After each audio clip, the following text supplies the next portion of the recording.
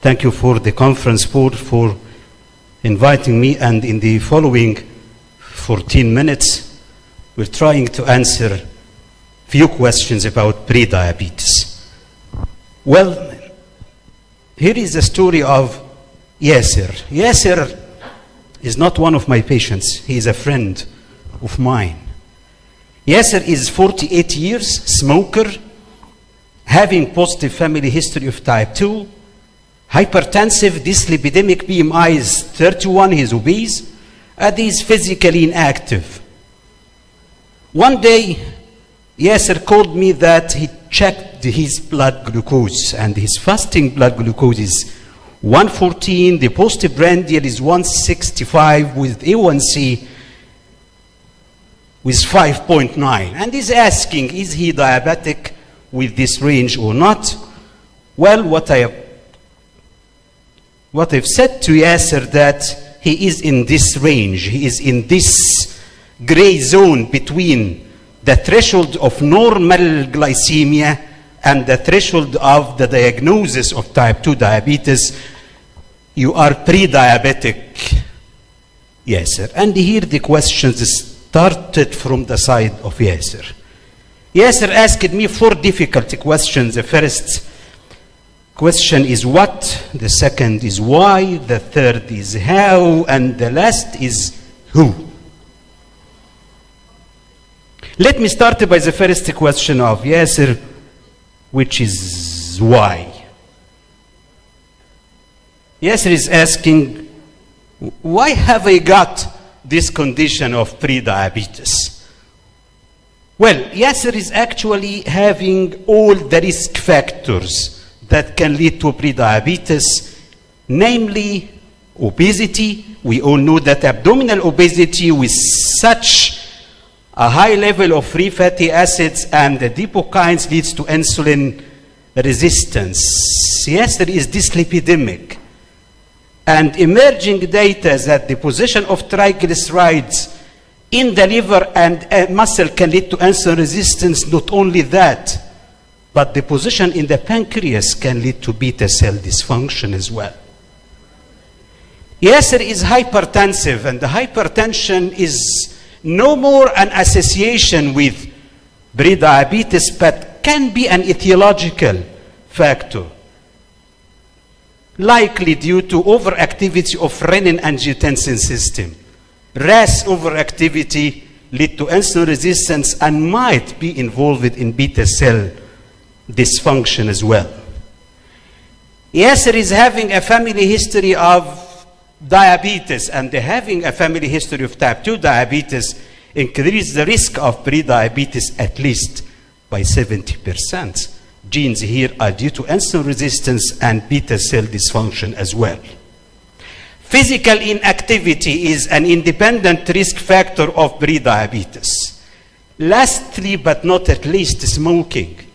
Smoking is a risk factor of prediabetes due to the inflammatory state associated with smoking, which leads to insulin resistance. So this is the first question of Yasser. Why have I got prediabetes? Well, you have all the risk factors that can lead to prediabetes. So I'm not surprised to find you having a prediabetic range today. The second question is what? What are the consequences or complications of this condition? This is an important question, given that prediabetes is a very common condition, and here is the data. In the year 17, in our region, the MENA region, about 35 million, the diagnosed prediabetics, expected to double by the year 45. So it's a very relevant question. What are the consequences or complications that can occur with prediabetes? We all know that the natural history for prediabetics, that they will develop type 2 diabetes by time.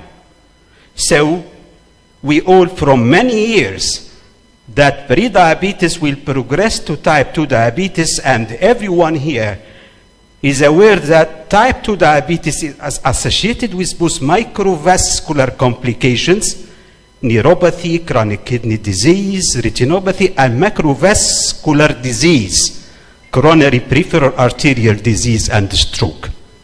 Yet, there is a cumulative evidence over the recent years that prediabetes without evolving to type 2 diabetes is associated with vascular complications.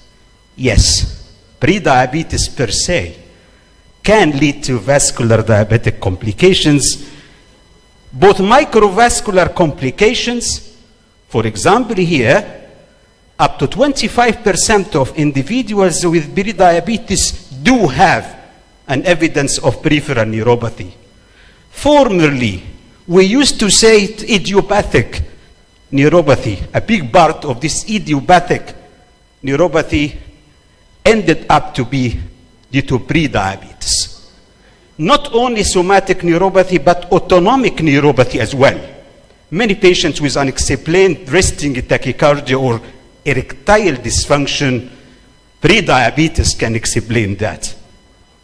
The other microvascular disease, retinopathy, and look at that.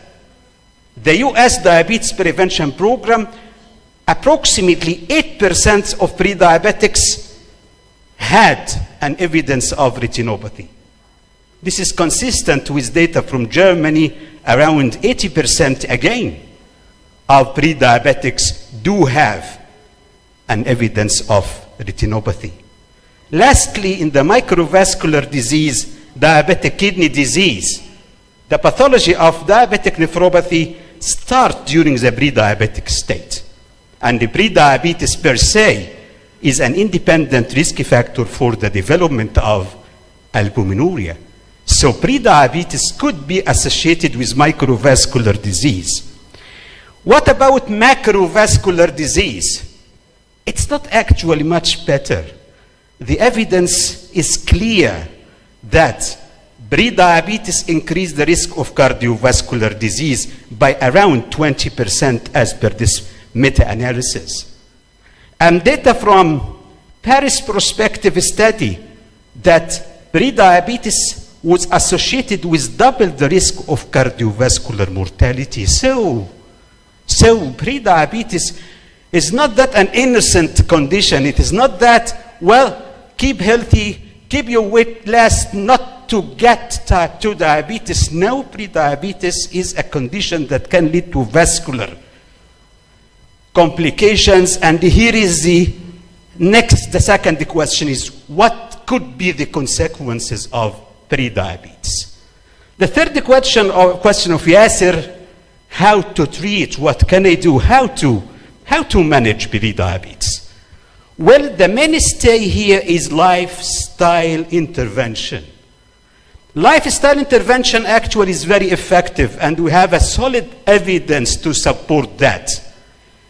The US Diabetes Prevention Program, just by very simple methodology, losing 7% of weight or more, half an hour of brisk walking per day, and decreasing saturated fat could reduce the progression to type 2 diabetes by 58%. This was consistent with data from the King study in China and diabetes prevention study from Finland. Lifestyle intervention works to prevent the development of type 2 diabetes. What about drugs? Any use for pharmacotherapy in this regards in Yasser in people with prediabetes? Metformin in this regards should come first. Metformin is recommended by several guidelines for the prevention of type 2 diabetes. In the US Diabetes Prevention Program, metformin could reduce the incidence of diabetes by 31%. So metformin is approved for that. Any other drugs? Well, quickly I'll pass by some trials. Data on pioglitazone. Pioglitazone could reduce the development of type 2 diabetes around 70%. However, this can be associated with side effects, as you know, of increasing weight and edema. Acarbose It's not only decreasing absorption of glucose, but modifying the gut microbiota. And in the Stop NIDM study, acarbose use was associated with 25% decreasing risk of development of type 2. However, again, the GIT tolerance of acarbose can lead to discontinuation.